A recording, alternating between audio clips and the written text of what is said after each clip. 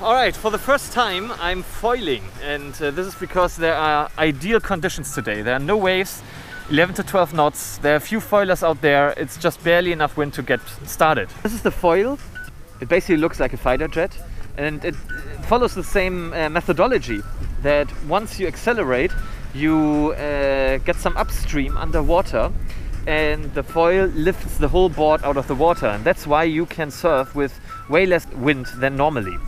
What is important though is that you always keep the water line almost at the middle of the fin.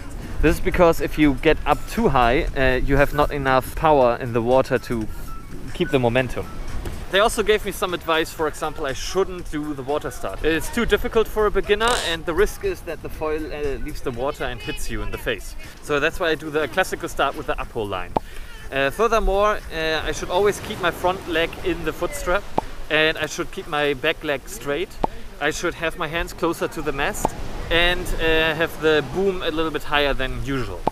And a very interesting advice is that I should always keep my hands on the boom, even if I fall over or I fall backwards, because it's always safer to fall on the sail or backwards on your back instead of dropping the material and risking that the foil leaves the water and hits you in the face, for example.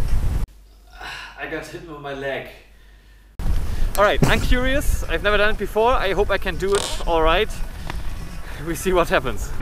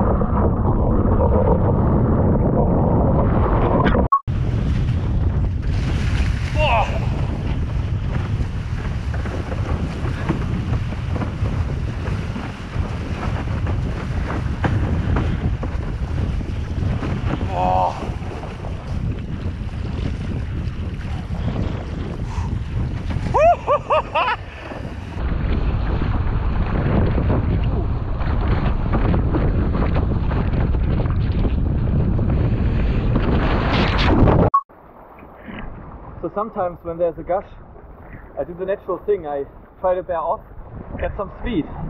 But with the foil, the whole board suddenly gets out of the water. It's super weird.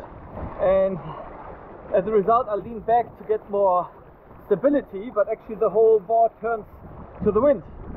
And not like directional, but it's basically rolling. And this rolling lets the whole board drop into the water, at least the tip. Let's take a look.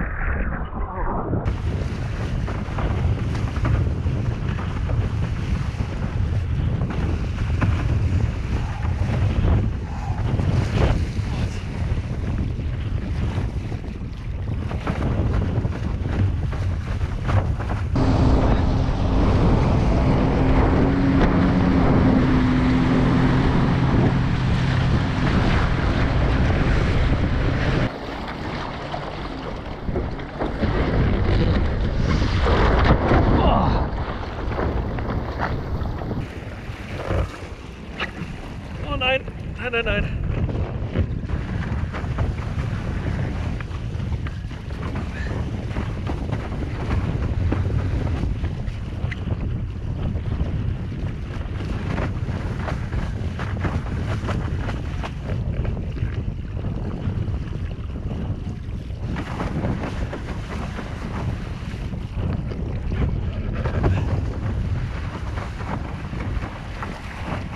Ha!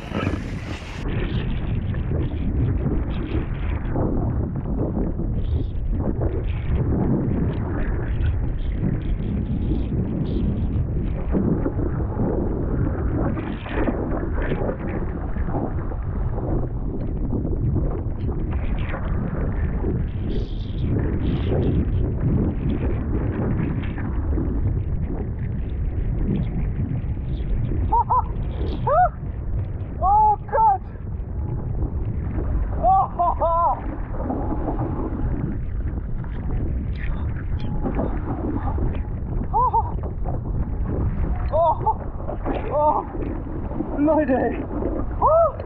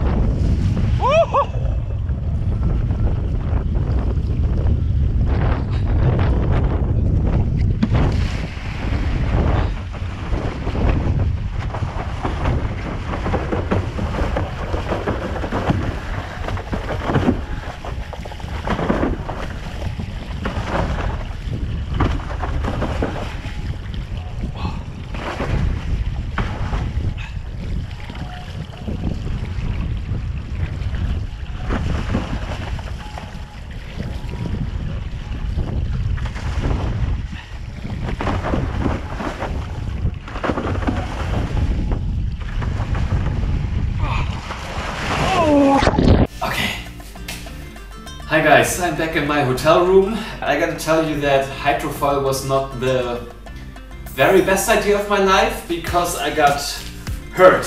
I got a cut on my foot from the hydrofoil. What happened was that I didn't crash, but in the water I had to turn around the board and I had to turn around the sail.